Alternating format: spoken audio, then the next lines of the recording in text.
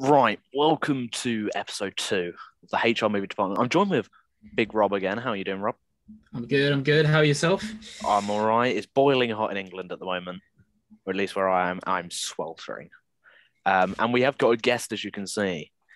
It's Callum. I've been on your channel before. You're finally here talking about one of your favourite films of all Yeah, time. yeah. Do you want to introduce yourself? Yeah.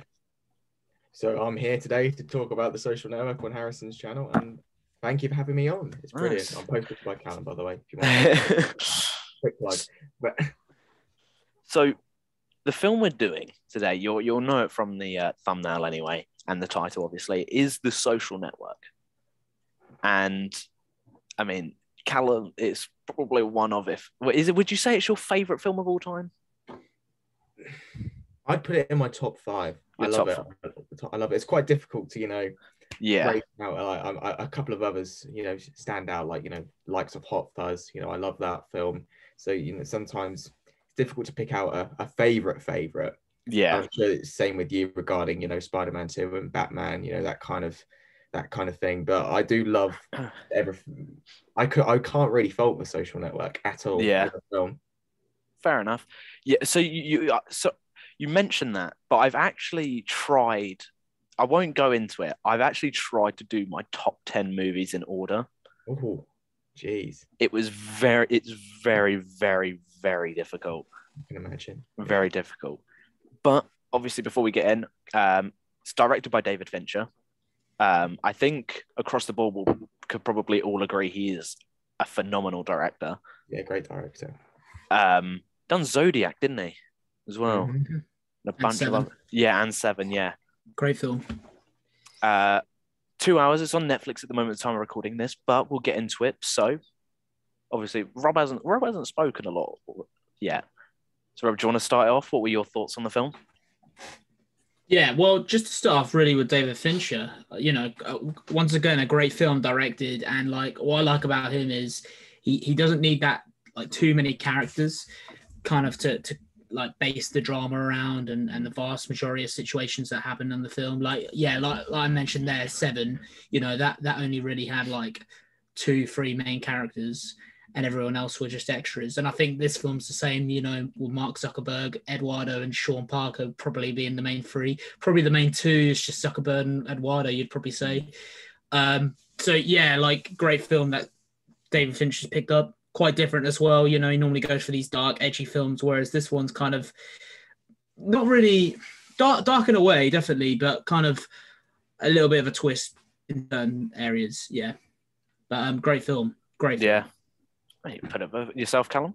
Yeah, I was going to say it's interesting how he says about the dark stuff. So it starts off with Mark Zuckerberg, he's dumped by his girlfriend, so it's disappointing for him, but you have quite sinister music. I feel quite sinister music, and obviously it never goes like, because it's not a fantasy or anything, and it's not going to be something like Fight Club or anything where you're going to have something quite unbelievable in terms, because it's a real story, but it is sinister if you think about it. He's screwed over in the process of the film. As you watch it, you discover he screws over his friends. He has to pay out ridiculous amounts of money because of his actions, and there is a lot of like quite serious. There's obviously near the end, there's Sean Parker trying to blame the whole drugs thing. Is this a spoilers show, by the way? Yeah. Yeah, I was going to say, so there's the whole obviously it's really happened as well, so if you know about the whole Zuckerberg lawsuits and you're a massive nerd of that kind of stuff, you'd know. But yeah, there is dark stuff, as Rob said, but obviously it's different because it's a real story, so it's not going to be all crazy and unbelievable. It's sinister because it's true, and probably quite a lot of headaches in terms of the legal battles that actually did happen. Yeah. No, it is crazy because although I know at least Mark comes out and says a lot of the stuff in the film isn't true. And I think with a film like this, you're never going to get it 100% true because there's 2 sides to the story. Mm-hmm. There's Mark's side and Eduardo's side. So you're never going to get the truth. Right? But I think it does a beautiful way of showing it. Get into a bit of like the deconstruction of the film. I just want to quickly say the theme is actually like beautiful. Yeah. I think so. What I've written on my notepad, because I did say I'd write notes for this one. I didn't write notes for the first you one. did. You promised that. I did. I have written a lot. If it wants to focus, I've written a lot. Oh yeah. Damn. So what I've written about the theme is it kind of makes you feel a little bit detached with how kind of slow the piano is on it. I don't know if that's just the way I interpreted it.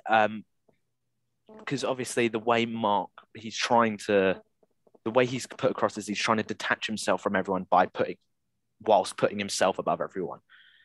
Because that's what it is. The film it's from Mark's point of view. And I think you do kind of notice that when you realize the only character that really you hear a lot about is Mark. You don't hear loads about Eduardo, apart from a couple things that come up in the lawsuits. Or even the programmers who he was roommates with, who are, I guess, pretty key people in the whole real life story of Facebook. I mean, I suppose there's only so much you can put into the running time.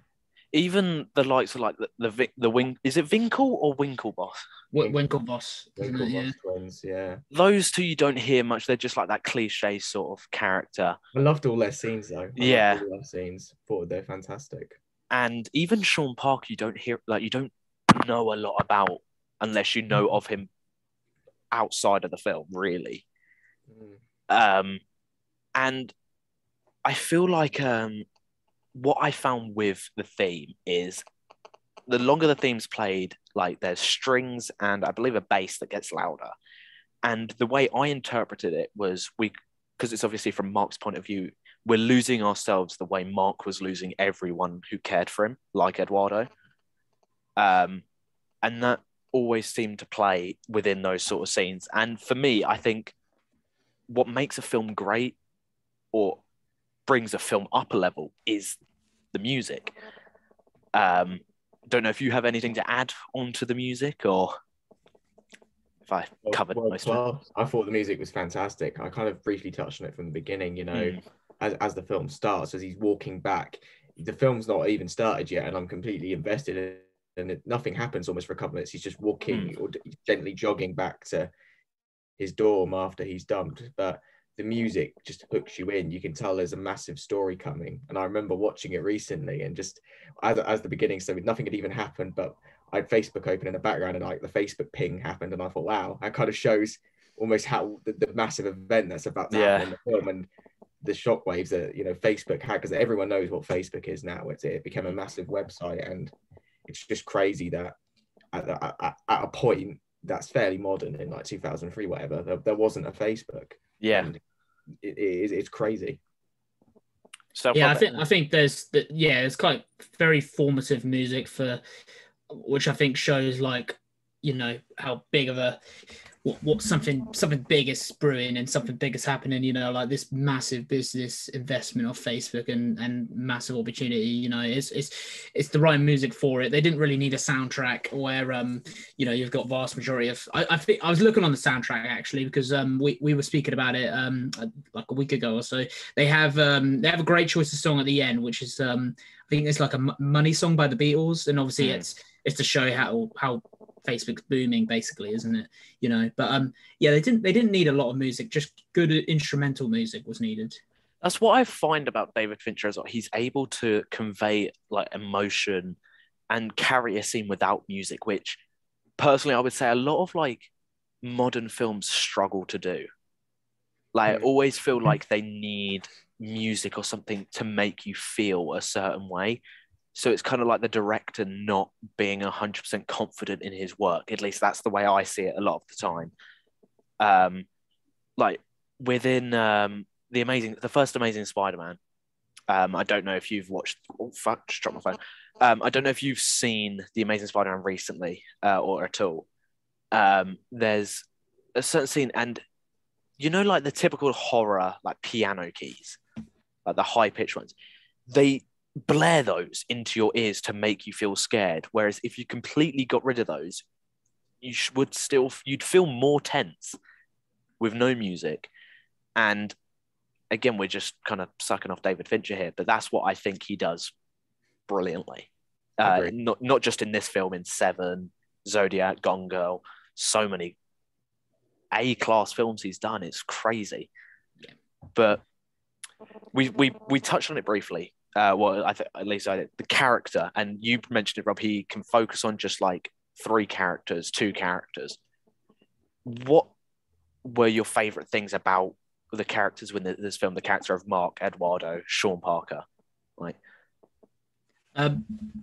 For me, well, just to say real quickly, one thing I had in my notes: Mark Zuckerberg's casting as Jesse Eisenberg was spot on. I don't think there's anyone else who could have played it right. I know they kind of look similar. I mean, like they would have said to Jesse to obviously look like Mark for the film anyway. Yeah. But he like his features already, his natural body features obviously already look similar to Mark, and is a great character for it, because I think Jesse's a character who can he's an actor who can obviously speak very fast, and I think having him play Mark, obviously with very quick dialogue, shows how Mark's mind and brain works. He's constantly thinking, he's constantly coming up with innovative and fun ideas, you know, for the whole project of it all. But I thought the characters were great. Mark and Eduardo, obviously Eduardo, you're a great fan of him, Harrison, Andrew Garfield, you know, they boom off each other loads. It's great to see. It's good chemistry there, and I think they got a spot on every cast in there. Yeah. And as well as Justin Timberlake as well. Yeah. A perfect casting, and Armie Hammer as well. I think worked perfectly for Winklevoss twins. So, you know, a lot of the I agree casting choices spot on. I'm trying to think of what other actor could, as in like an alternative universe, who else could have played that, and I'm thinking maybe Andy Samberg. Andy Samberg. I know he's more of a comedy actor. Yeah. I think, again, Robbo touched on it. What makes Jesse Eisenberg so good is he can portray that kind of like, not so much anxious, but that sort of like, what's the word, like fidgety sort of. Fidgety, dead serious. Yeah. But it can also talk so fast where he can't get everything out. And that kind of makes him feel stressed that he can't get it all out. And again, you touched on it, the casting was spectacular. Only issue I would say is if he was a little bit taller, but obviously that's just a nitpick at that point. Like Definitely. you can't complain about height, like something someone can't control. But when we talk about characters, Mark's character in this, because the way I view him for a lot of the film, kind of like an anti-hero, to compare it to something.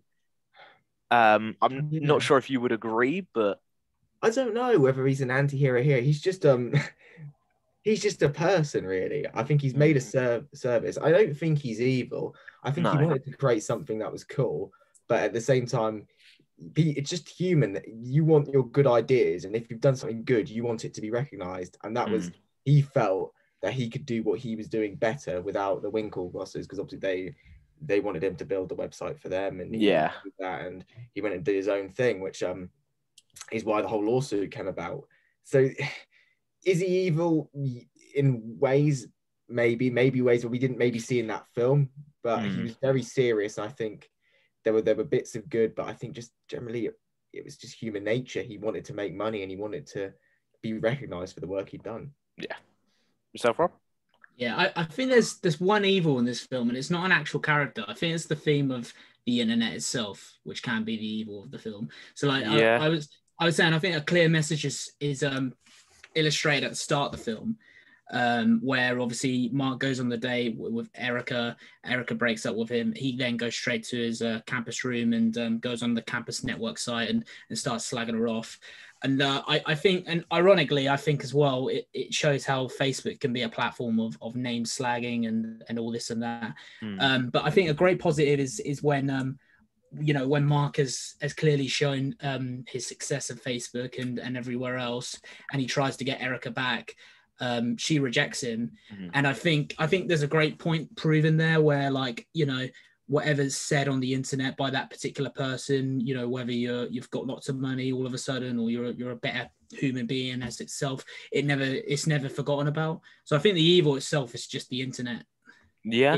In a way, which it's ironic because obviously Mark's telling the story of Facebook and he wants to show how good it is, but you know, I think it's very humble of him to also say that, you know, it's a platform where people can go on there and name slag and this, that, and the other.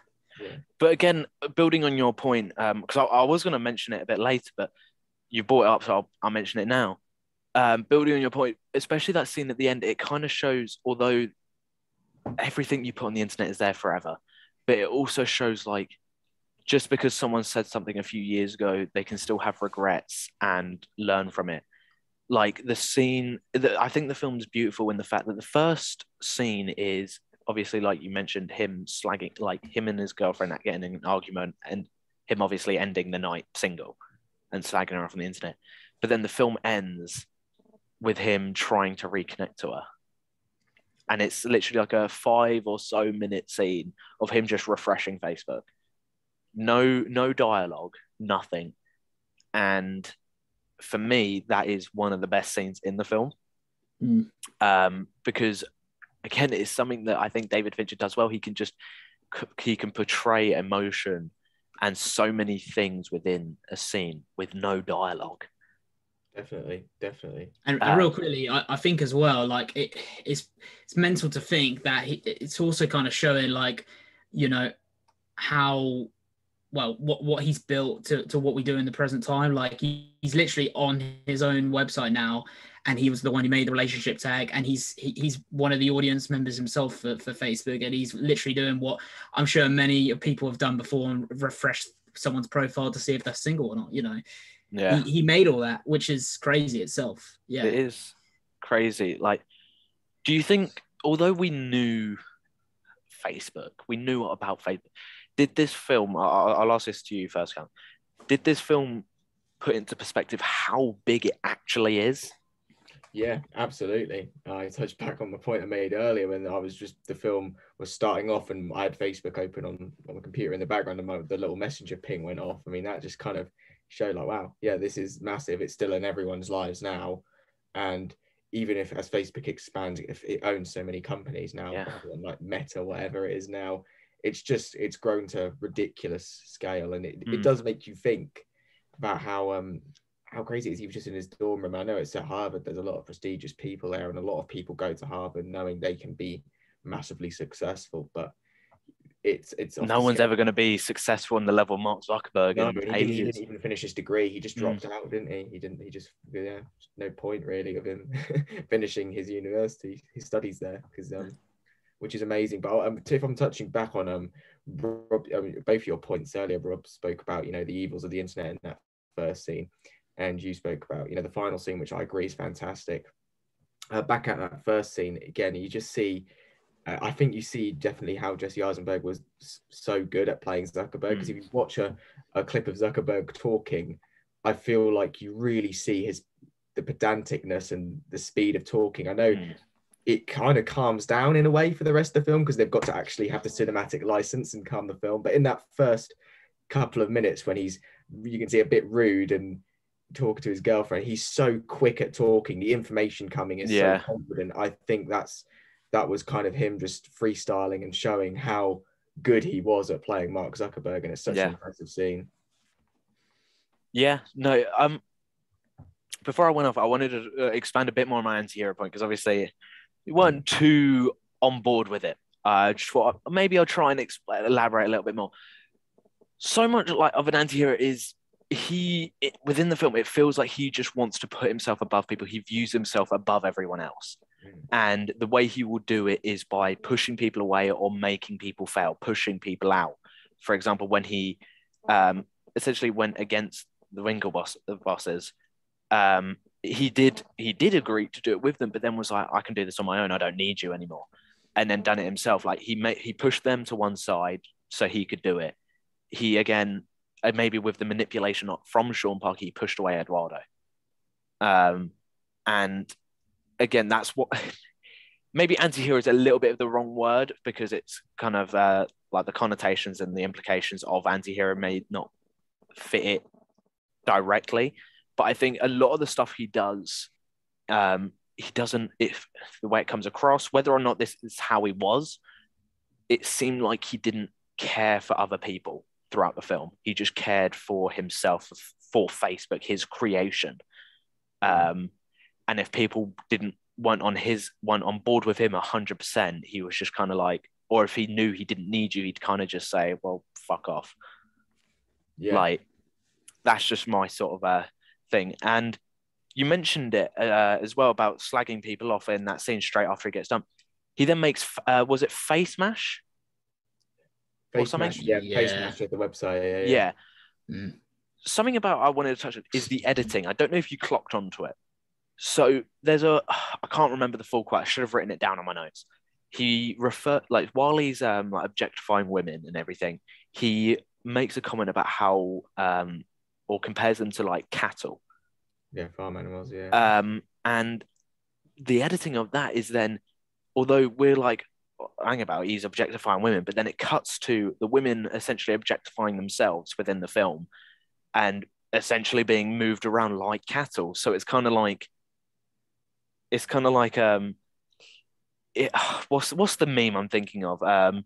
He's out of land, but he's right. Like, but like, it's kind of like that. Like he's doing that, but then it's like he's also right in saying it. And I think this film is just edited so perfectly. Yeah. Do you have? I see that. Yeah. I have a question. Is there anything about the editing you would change? Is there anything about the film that made you feel a bit uneasy watching it? In not so much of like storytelling uneasiness, but in like you were watching, you were kind of like, oh, I didn't like that decision, or were you on board? I think so. I think it was very focused because I think a lot of the film, even if you're not a Harvard University guy, if you're not a Facebook kind of guy, if you're not like a general biopic kind of guy, it's one of them films you can enjoy. But they really did focus, I think, on the whole finals club and sort of side of it. And I did think, okay, that's interesting. They've done that, and they're cutting back. And I want to learn about Mark Zuckerberg, but they're just showing a finals club he's not in. But obviously, it makes sense when you see it later because that's his desire. And you've just picked up on a really interesting point there about the editing, which I didn't think about at all when watching. And it's quite true. The fact that it's objectifying women, but they're objectifying themselves and they are being moved around like cattle. So that meme, he's not. I didn't see that point either. Yeah, it is crazy. Yeah, I can't think about anything I'd really change at all. Yeah, I think one thing I really like is just how they tell the story. So it's back and forth really from the the disclosure agreement in the room in one of the offices in I assume maybe New York or somewhere like that to in the past where the actual events were unfolding. And I think that's great because they do some scenes where like it's similar imagery. So I think there's one scene where he's drinking a glass of water in the disclosure agreement, and then you see him drinking another drink elsewhere in the past of, it might have been alcohol or something like that. And it shows the difference between the two now, between the two different Mark Zuckerbergs. I think one of the best shots in the film, and probably a great shot in actual cinema itself, or like just as a whole really, is when the camera is leveled on Mark Zuckerberg at the offices at the end, the actual Facebook offices, and obviously Eduardo's coming over to snap his laptop. I think that's great because the camera just like sits there on Mark's kind of level, and then we'll see Eduardo come over, and it's literally like he could be walking for another minute. The suspense is great, and that's really good. I also think the shot where I think he answers the door, he's with Sean Parker and everything at the house, and Eduardo, I'm pretty sure it was raining, wasn't it? Yeah. And it just fits the mood. Eduardo, I think, he's almost sensing the fact there's maybe betrayal coming. He doesn't want to believe it, but there is sadness and there's darkness. Yeah. It's a really good shot of when the door opens and it's been raining. Building on your point there, is something I had here. Although we don't really find out a lot about Eduardo. We know he's obviously successful in some regard. Whatever, maybe I've just forgotten. But that scene, when Sean Parker's there, Eduardo catches instantly that he's within one of the deposition scenes. He says something along the line like a psychiatrist would say he was paranoid, because he portrays this pretentious douchebag, if you will, and he catches on to that straight away. He catches on that Sean Parker isn't going to be good for Mark, and then obviously Mark doesn't catch on to that. Sean Parker then manipulates Mark to some regard. But that scene, like, is brilliant. What you say, the rain suits it because it's kind of like he's outside, like he knows, he can expect it happening, like you said, and he doesn't want to accept it because I think because of the care and the love he has for Mark, he wants to believe that, nah, that's my best friend in there. He ain't gonna toss me aside like I've been there for him since the start. But obviously, we know how that turned out. Yeah, absolutely. I think if you said earlier about we don't really find out a lot about Eduardo in that opening scene with Erica. He talks about how Eduardo made up, was it $300,000 doing that whole oil futures thing? I wonder. I mean, and he says it so quickly you can miss it, and I think that shows again about this film. You can watch it back multiple times and find out more, especially in that first scene because he speaks at rapid pace. But you notice more and more. But yeah, that is a way that I think we don't find out too much. You're right about his past and how he makes money, how he has it. But yeah, obviously, the fact how in a summer he made $300,000. Yeah, not bad. Did you clock that? Again, it's kind of like Mark. We see how much, in a way, although like the main story of the creation of Facebook is from Mark's point of view. Part of at least in my opinion, the way I view the deposition was, it kind of feels like it's, at least the start of the deposition scenes, it shifted into Eduardo's point of view. Like you can feel the love that Eduardo still has. Like it's kind of like I shouldn't, but I still, like, you're still my friend, like that sort of vibe. And Mark, in a way, kind of treats Eduardo like shit. Well, he does treat Eduardo like shit. But I don't know if you ever clocked, nearly every single one of their conversations starts with Mark saying, I need you to do something, or I need you. So it's kind of like he's just keeping Eduardo there when he's useful. Again, kind of adding onto my sort of like anti-hero sort of. Yeah, I suppose so. Yeah, he didn't obviously. I mean, whether you say anti-hero, hero, villain, what you want to say, businessman, quite realistic in that sense. Yeah, he puts the business first, and I think you do that if you're a guy and you've got a few ideas, whether you've got other guys around you who know more about it or have more money, which Eduardo did.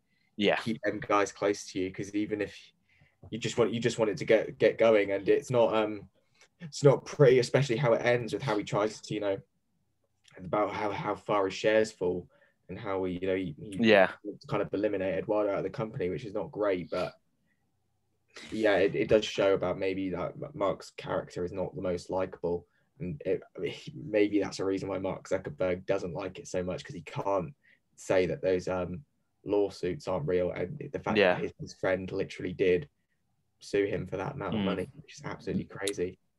I think it's great cinema, the fact that we've seen such a big story, and obviously something that we're part of Facebook, like we've all got Facebook accounts, and we've seen it unfold like a true story in mainstream cinema is great, and massive credit to Mark Zuckerberg, because obviously the film does completely, you get a complete new image of him.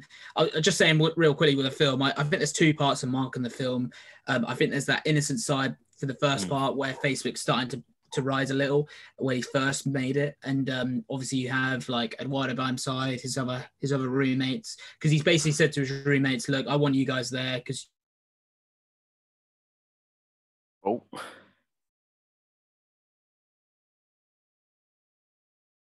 have I lost second part of the ridiculous things. Obviously there's that like battle of codes. I thought I lost you for a second. I don't know how much of that you heard, but yeah, I overall, real quickly, I think there's just two parts of Mark, really. There's people in the second part of the film where Facebook's at a peak, it's people he doesn't really know. They're not really faithful to him. They're not real friends to Mark. Whereas in that first part of the film, obviously it's people who he's like kind of grown up with on campus. Absolutely. I have a question. Your favorite? There's a lot of good scenes. You had to just pick one. What scene are you picking for your favorite, Callum? It had to come to me first. Favorite scene. It's difficult. It is difficult. I don't even know if I can pick it.